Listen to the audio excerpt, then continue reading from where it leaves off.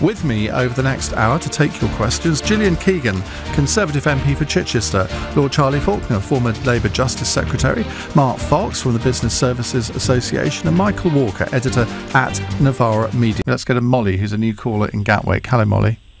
Hi, Iain. How are you? Hi, very well. What would you like to ask? So your guests have spoken a lot about parliamentary arithmetic in terms of the new Prime Minister getting deal or no deal through. But surely if the MPs had just voted based on what their constituencies voted for in the referendum, then we wouldn't have this problem. So I wanted to ask the MPs why they feel they should be able to vote based on their opinion rather than their constituencies. That's an interesting question, which we talk about a lot actually on the programme. Now, Gillian, I think I'm right in saying your constituents voted leave. Yep, and I've voted to leave 3 times now with that deal. You didn't in the referendum, though. I didn't in the referendum, but I've respected the democratic decision, and 3 times I've voted to leave now. Do you feel a sense that you need to, because there are a lot of MPs that haven't voted the way their constituents voted, whichever side of the argument is on, do you feel a pressure to vote in a particular way because your constituency voted that way? I didn't feel a pressure because, to me, if you're going to have a democratic vote, we have one of the oldest and most respected democracies in the world, and we ought not to mess around with that. And if you have asked people to vote and you've said you're going to respect that vote, and there's a lot of discussion about whether we should have done it or not, whether we did it in the right way. I wasn't in Parliament at the time, but if we've done it, then I firmly believe that we must enact that decision. Now, that does not mean enacting it in a way which is, it's been completely hijacked now by the BrExit party and whoever else wants to jump into the mix, saying unless it looks like this and this, none of which was talked about at all at the time of the referendum, that they're hijacking and they're kind of, saying unless it looks like this, it's not proper Brexit. No, that's not true.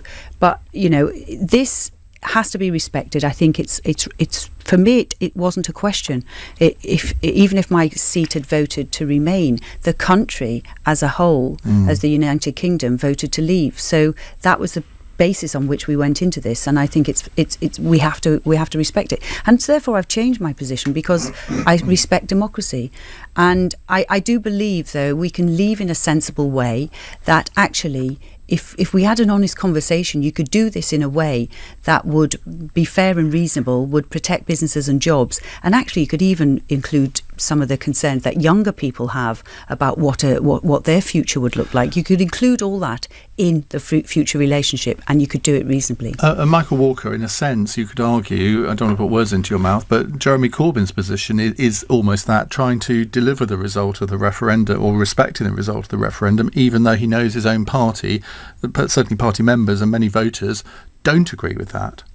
Yeah, well, I think that is his position. I think going back to the question itself, there's 2 issues. One, which is that MPs aren't just delegates, they're also representatives, so they get to make up their own mind. Well, they aren't delegates at all, actually, if you look constitutionally. Yeah, I suppose they're just representatives. But going back to the issue before about a second referendum and why I think it shouldn't just be seen as trying to reverse the result, but also solving a constitutional problem, is that the mandate that 2016 gave the MPs was to leave the European Union.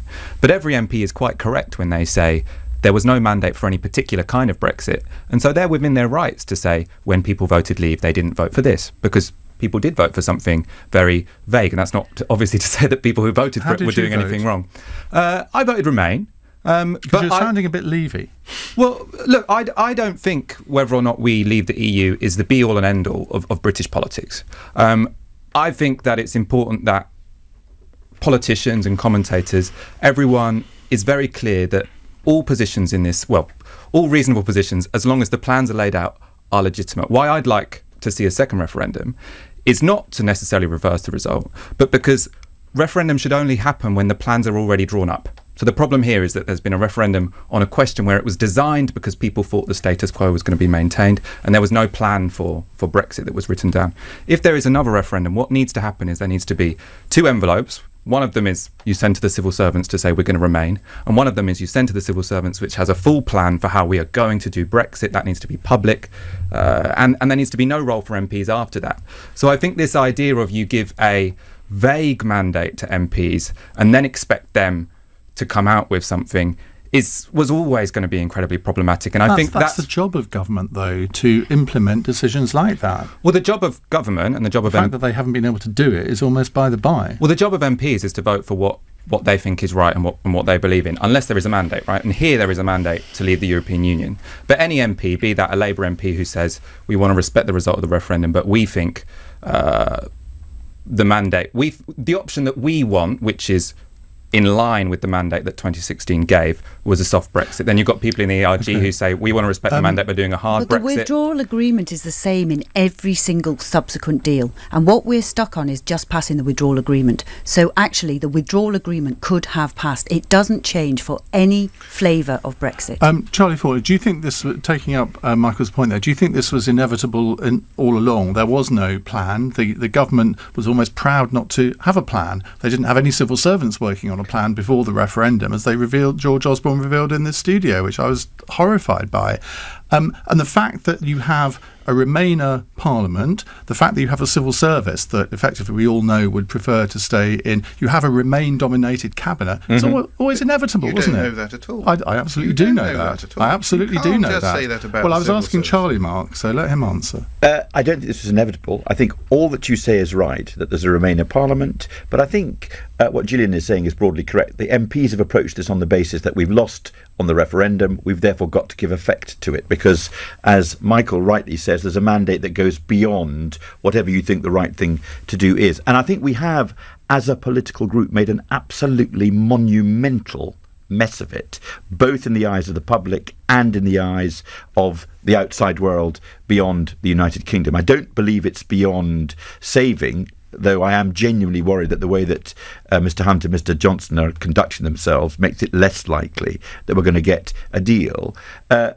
I think Michael is ultimately wrong and quixotic when you say, oh look, let's have in one envelope the precise terms of which we're going to leave, and it's yay or nay to that. I don't know if you've noticed, but the Commons are proving incredibly difficult to agree on anything, and the idea that they could agree what the precise terms of the leave proposition would be seems to me to be impossible. The way it should be working is the country voted to leave, in effect, come what may. That doesn't mean no deal. They trusted the politicians to work out a sensible way of doing it. And my God, have the politicians messed up.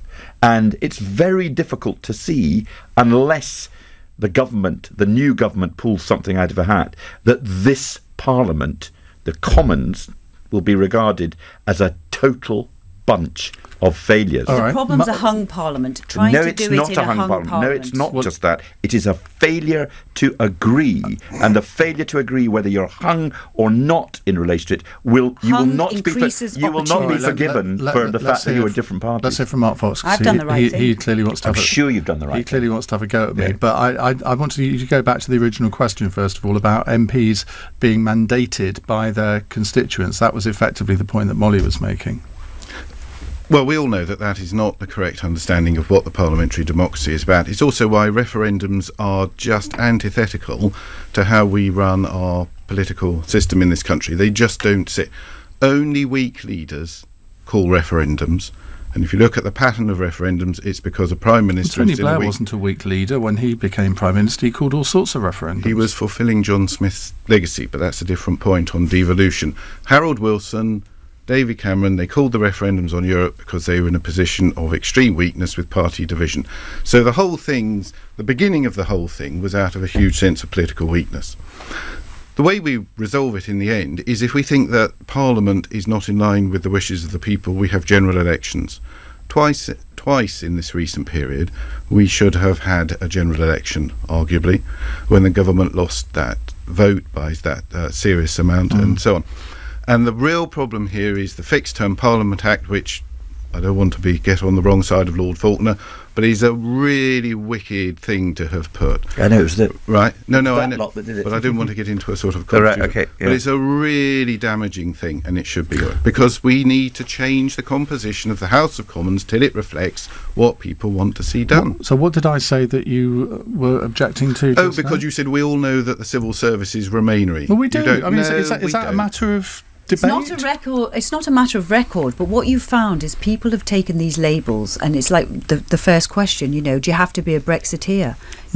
Until 3 years ago, I had no idea that my best friend I've known for 40 years was a Leaver and I was a Remainer. None of us ever thought about life in these terms. It's still ridiculous. Your best friend? She is, and she's Labour and I'm Conservative. Fantastic. There's some That's things. what we like to hear. But this has become ridiculous now. We're all being defined by something we never even gave a moment's thought about. Unless you're a Eurosceptic and you made it your life's mission, or you're Farage, the rest of us did not wake up in the morning thinking about this. They did. It wasn't even a thing that defined us. Well, you are absolutely right on that. I had to slightly correct my colleague James O'Brien on Twitter the other day when he said that I was a lifelong Brexiteer. I said, mate, I was speaking for the European movement back in the 1980s. I didn't decide to vote Leave until the abortive negotiations in 2016. I'm sure I come across as a sort of hard-headed Brexiteer, but you do. But Gillian is right. Apart from the Eurosceptics, you knew that Bill Cash was very against the European Union. This is life's work. But most members of Parliament didn't have a definition politically that came from their position on that, and certainly members of the public didn't.